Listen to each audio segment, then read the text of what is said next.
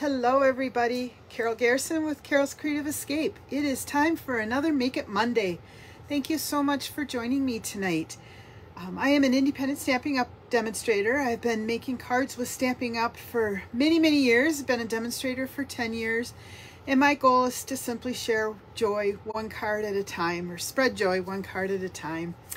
And tonight I am going to share with you a happy little mistake I made when I was ordering some things recently. And I decided to challenge myself. I ended up with a stamp set that I didn't intend to order necessarily, but ended up with that and decided I am going to challenge myself as we work through this today. So that is what is going to happen, and I'm actually pretty pleased with how things turned out here. I'm just checking real quick to make sure I am on my correct Facebook page. So that, yep, there I am. Get the volume turned off. Yay. All right. So I hope everybody had a great weekend. If you've got family to celebrate Father's Day with, that you were able to do that. I always find it just a little bit hard this time of year because I don't have a father to celebrate with anymore, at least in person. But I was able to celebrate both my husband and my son as fathers, and so that's kind of a special thing as well too. Let's see what else. We are entering a very hot period of time here in Minnesota. We're expected to be in the 90s. I can introduce you to Miss Zelda here. I'm hoping that she doesn't join us too much for cards tonight.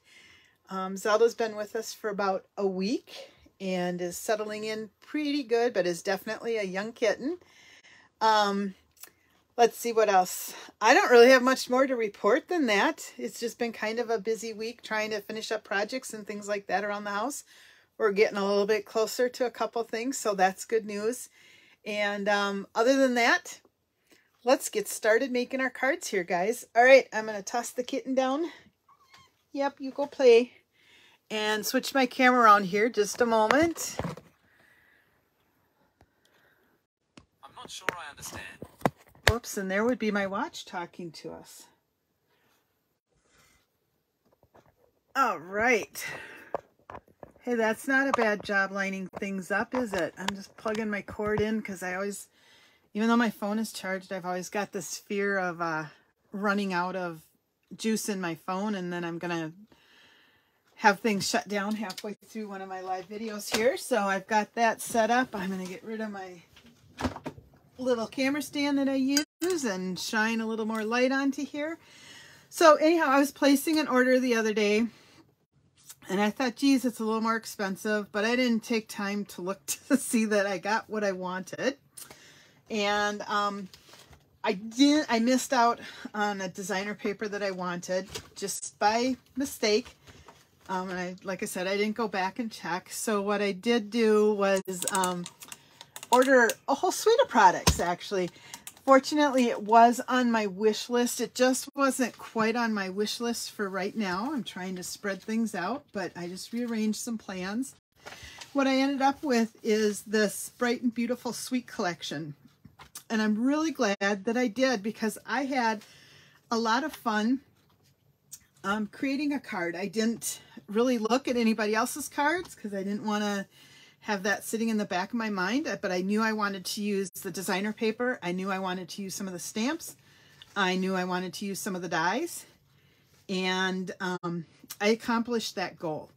So in this particular suite, it comes with designer series paper, this window sheet material that's got either gold or silver on it, and then the stamp set and the coordinating dies. And so that is what I'm working with.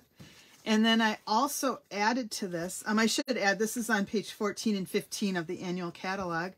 And then back on page 140, I also added some of the Tinsel Gems 4-pack. I was able to use 3 of these colors on this card. And I want to show this to you now because one of the things that I really like about this suite of products is the designer paper. And the reason for that is it brings in so many of our new colors that we've added. And so that's just kind of exciting. And I'm going to show all of those to you in just a moment here. But I've got this Hi Julie, Hi Lynn, And I think I saw Roz there earlier too. So hello to you guys. I've got this beautiful balloons stamp set. It is photopolymer. Fairly big balloons, but there's some small ones as well. A little thing of, was it crepe paper roll? And then a bunch of different greetings. What I think is cool about this set is I think it's time for a celebration. Is it a birthday? Is it a you did it? So happy for you. Yay you.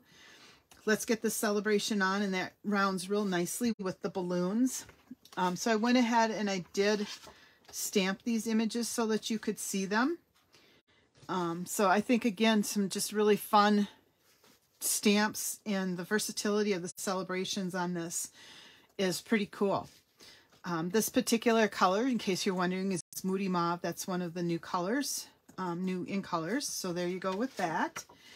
Then let me show you real quick these window sheets, and I've got a piece of white cardstock to put behind it just because I want you to be able to see it. We've got this piece which we'd be able to cut in half and use as card fronts. Like I said, one side of this is gold and then the other side is silver. Kind of reminds me of a Girl Scout song. If any of you were Girl Scouts, you might remember that.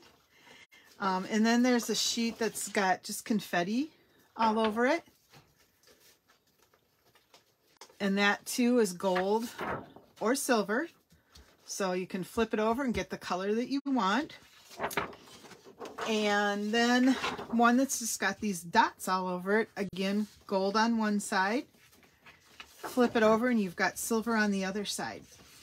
When I saw this card and these dies, there's one die in particular, and it would be this one, which is 3 balloons, or even this large balloon where I'm envisioning a window card. Now, I just got this mistake delivered to me on Saturday, so I didn't have a lot of time to play with it between when I got it and going live tonight, but I am going to try a window. And the reason I'm going to try that and why it comes to mind is one of these die cuts right here has just some confetti and stars and stuff on it. And what it does is it just cuts an opening into the card like this. And so you end up with all of these little pieces that will make great confetti for the inside of a window card. So it kind of is just all inclusive with all of that stuff. So keep that in mind as you're die cutting these pieces out. Don't throw away those little itty bitty pieces because you're going to be able to do some great things with that. All right, so then what I want to do is show you the designer series paper. And again, this is called Bright and Beautiful. And on each side, there's kind of a bold pattern. And so you can see all these wonderful colors. The colors that are included in this cardstock are Pretty Peacock, Misty Moonlight. Oh, what color is this? Lost Lagoon, Lemon Lolly, which is one of the new yellow tones. This is Fresh Freesia. This one is Bubble Bath. That's the kind of new pinkish purplish color. Blueberry Bushel, which is a returning color. Berry Burst, another returning color. Lemon Lime Twist, another returning color. I'm really glad. I love Granny Apple Green, but I'm glad to have a bright color back. And then I think this might be one of my favorite new colors, is this blue.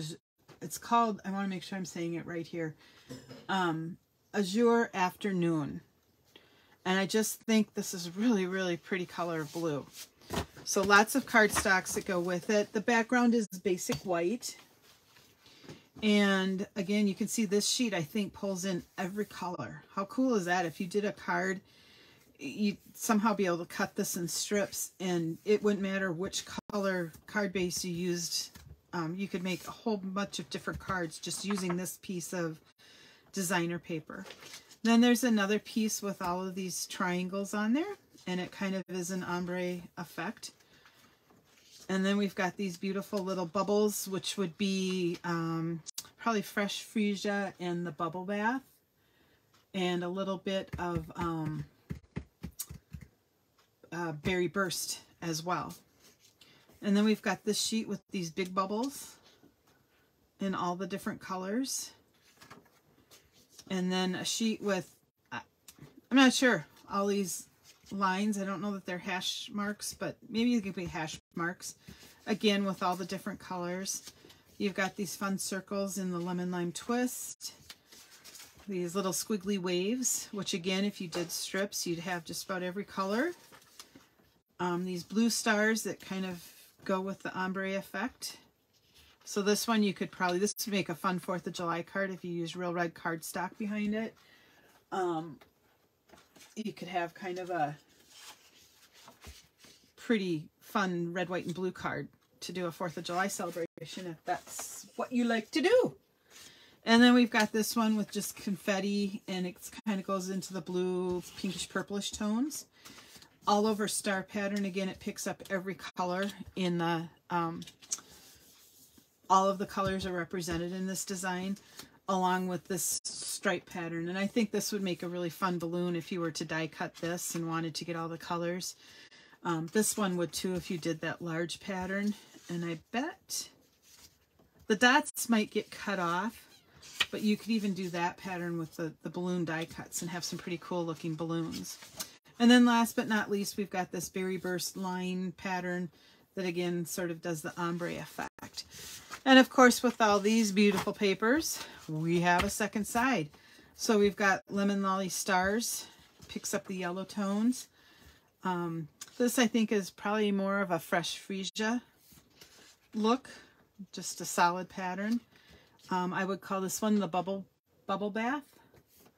I always want to say pink bubble gum. I don't know why. Bubble bath for that one. And again, we've got stripes just with lemon lolly. That kind of looks like it could be a fun umbrella or beach scene, like a cover to a beach hut or something like that. Pretty peacock. Again, kind of doing the ombre effect. This one I would probably call Lost Lagoon.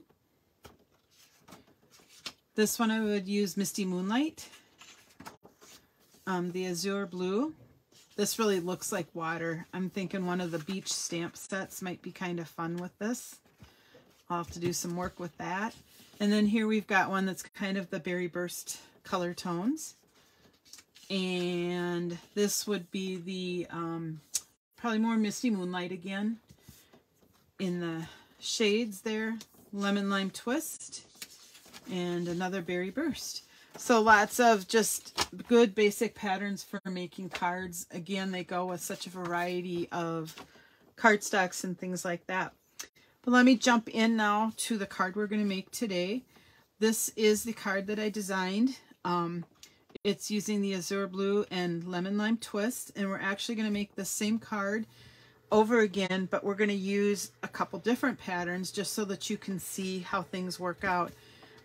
Here you can see the gemstones I talked about. I did put the balloons up on dimensionals with a piece of twine underneath them and then just tied them together to get the strings. And then the other thing that I did, which I haven't done in a little bit, is I added some oh, my brain is just dying on me right here when I'm trying to think of the name. Wink of Stella, to add a little bit of sparkle to my cards. Okay, so let me show you real quick measurements and then we'll get started on this. To start with, I've got a card using 5.5 by 8.5, scored at 4 1/4. And then I have a second piece that is 5.5 by 8.5, scored at 4 1/4. This piece is 4 by 5 1/4. And then I've got a piece of basic white, and here you can see where I did the die cuts. Somehow I've got some splatters on this card. I'm not sure how, but I'm going to leave them, and that's just going to be the way that it is. I may do a little bit of splatter to help cover some of that up, but we'll see. Maybe I'll make that the whole background. But you can see what I mean on how that just creates a little window, and again, then you've got all those pieces of confetti.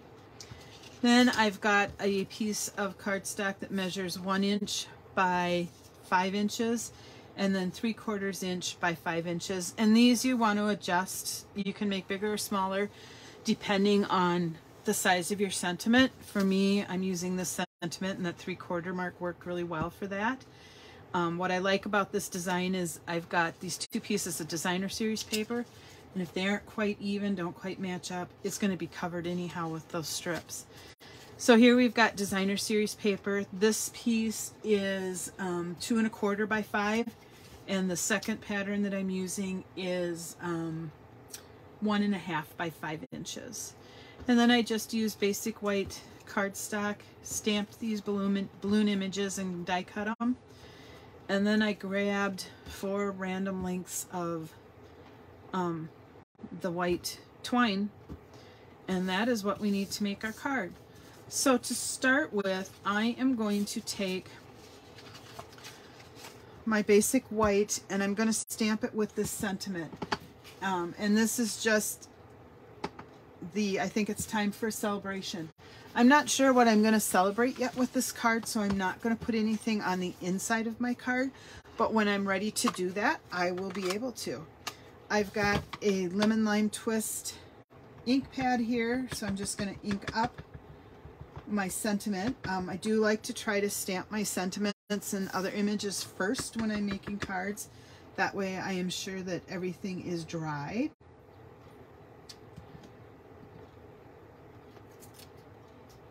And I'm not sure if I like how that looks, so good thing I have a second side of my paper. And I'm going to just try it again. It's not bad, so I can use it, but if I can get one that I like a little better, I'm going to use that side. Yeah, I think I like the placement of that one better. So set my ink pad aside. All right, and then that can dry. And like I said, I already did these pieces and die cut them, so I don't need to worry about stamping those. Now all we need to do is assemble our card. So to start with, I've got this layer, and I'm going to put this piece on top. And I will grab my seal. And remember, when you're using this, a gentle touch with the check mark, that kind of keeps it from getting all gummed up. And then I'm just going to lay this on top of this paper, and I want to have an even border on the sides and the top. I'm not so concerned about the bottom because obviously there's a bigger gap. So I've got that lined up, and then I'm going to repeat that with this piece. And because this kind of reminds me of waves, I'm going to make sure that I put it up the correct way, what I think is the correct way on the card. And I want to make sure again that I've got that even border. I don't care if it overlaps a little bit here. I'm more concerned that my borders are the same. And so I can just adjust this so that it matches, and if this isn't quite lined up here, it doesn't matter. And that's because I'm going to take this piece. Gosh, I like this blue. All right, and we're just going to line it up. And if you want more or less of one of your patterns to show, you can just raise or lower this. You just want to be able to cover that seam. I kind of like the bubbles probably a little better than the wave, so I do want to have more of that showing. And then I'm going to take my seal and adhere the sentiment.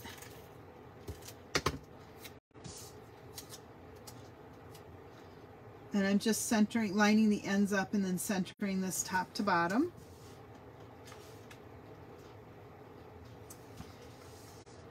And that essentially takes care of this piece. So we'll come in here and I'm going to fold on the score line. And remember, when you've created a score, you kind of get a valley and a mountain or a bump. You always want to fold that bump to the inside when you're able to. It just gives tends to give you a flatter, sharper crease when you do that. All right, and then we're going to layer this card on, or this layer on top. And I'm just using my seal to do that. Make sure I've got it opening the right way. This card's kind of pretty enough. You could almost just leave it like this and maybe add some bling in this section, but we're not going to do that. we are going to open everything up.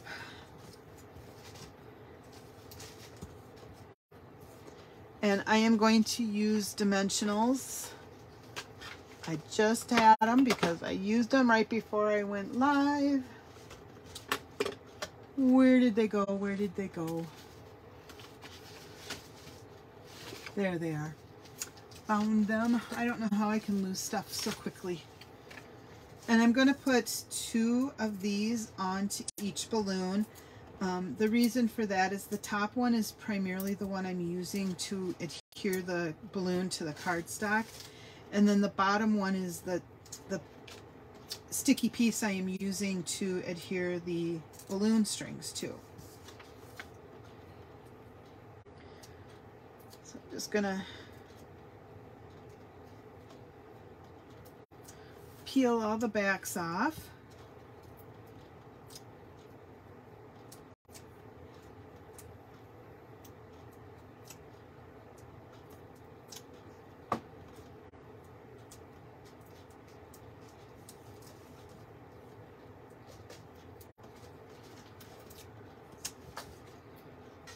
I don't know if you can hear, I've got both kittens down here and they are running around and kicking an old plastic tablecloth around.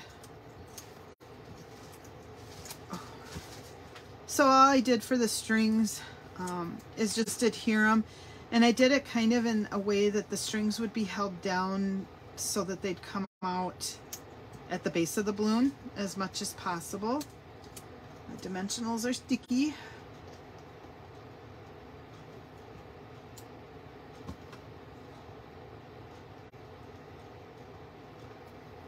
So I'm just doing that, and then I just kind of randomly place these balloons up here, not in any particular order or anything. What I did want to make sure is that all of the strings kind of lie underneath the balloons so they aren't hanging over. And then to tie this knot, I just grabbed all 4 strings that were left and tucked them through and made a quick knot in them. And I am going to cut these off real quick.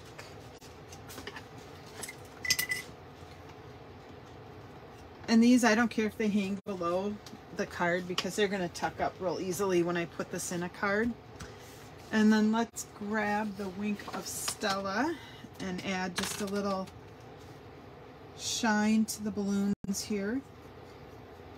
You could even go off to one side and just create the shadowing effect. I'm actually painting over all of the balloon because they're sparkly balloons today.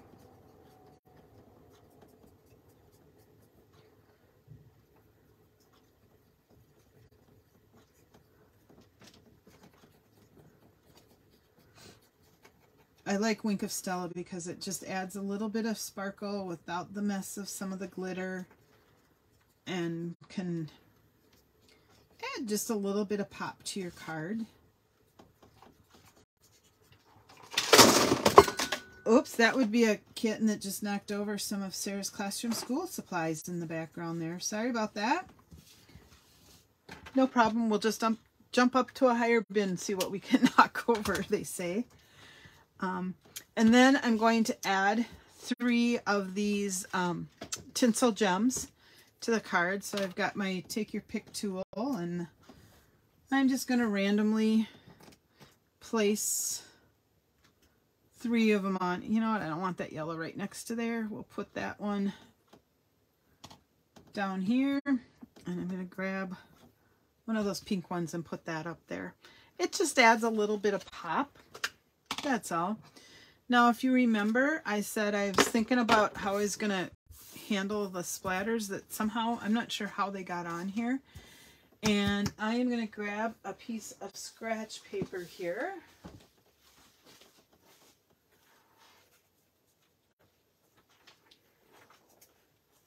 And then I'm also going to take one of my brushes.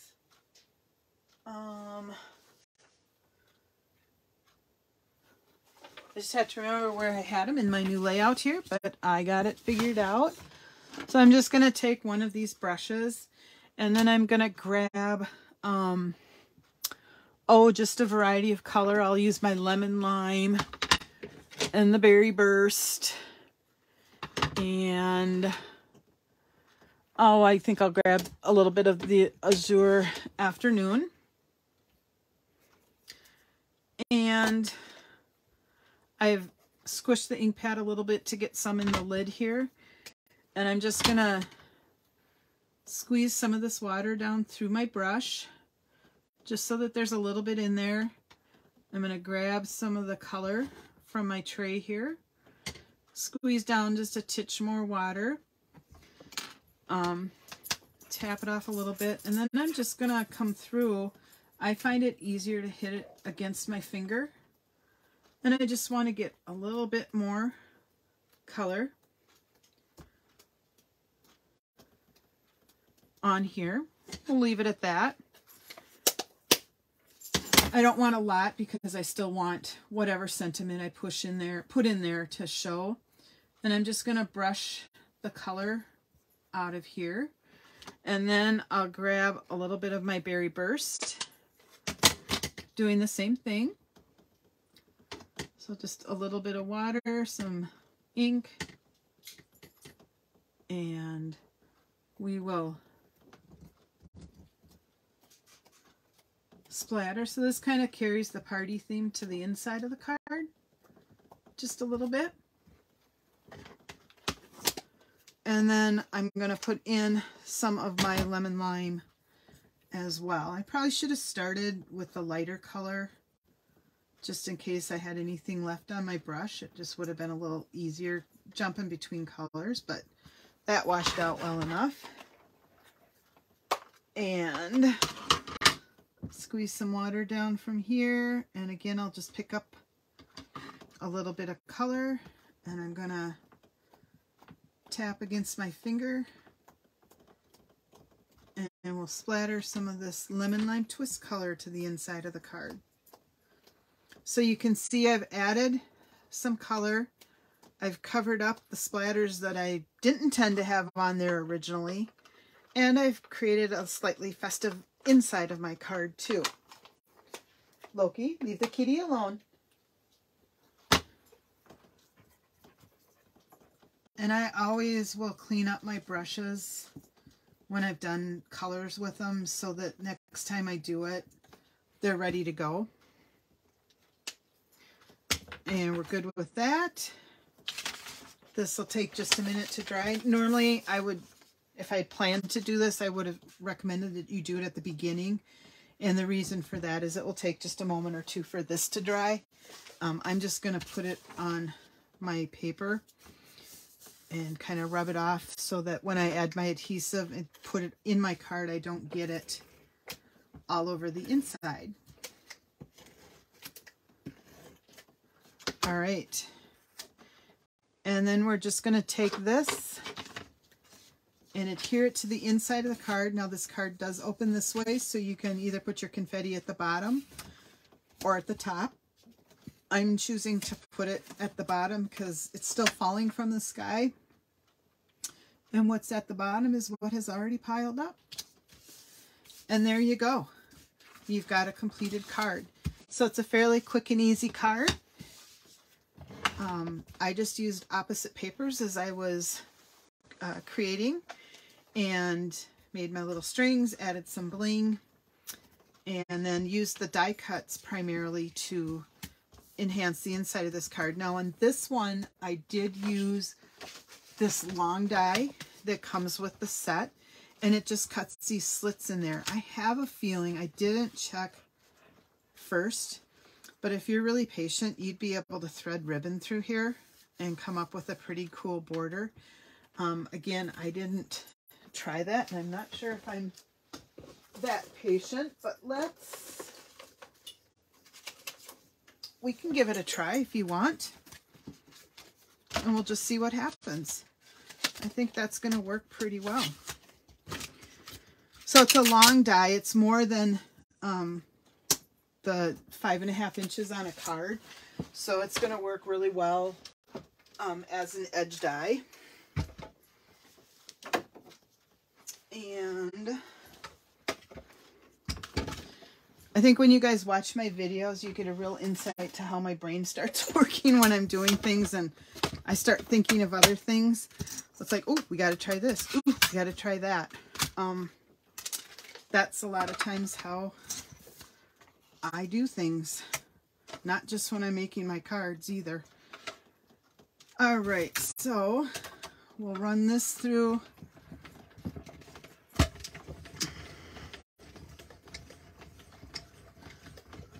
the little machine. So you can see it creates these openings. And I'm certainly not going to weave it through everything there, so don't panic if you think that's what I'm going to do tonight. And what I need to do is I'm just going to grab a piece of ribbon. I think that's one thing I haven't completely unpacked yet.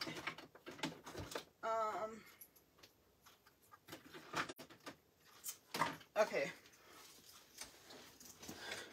I'm still working on that unpacking thing. But let me grab a piece of, I mean, normally I can't get them to stay taped shut and they fall apart when I'm have them piled up in my bin.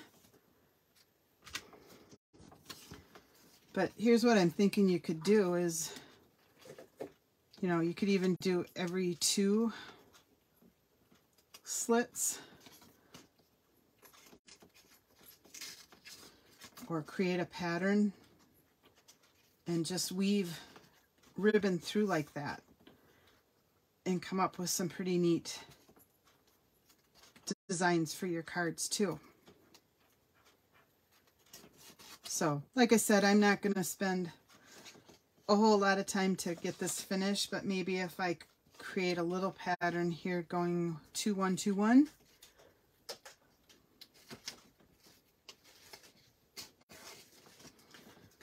So you can get a feel for what it might look like if you created a pattern like that weaving. You could have the ribbon show and make that part of your focal point, or if you did some of the narrow ribbons, maybe you could do a little bit of weaving or something too with that.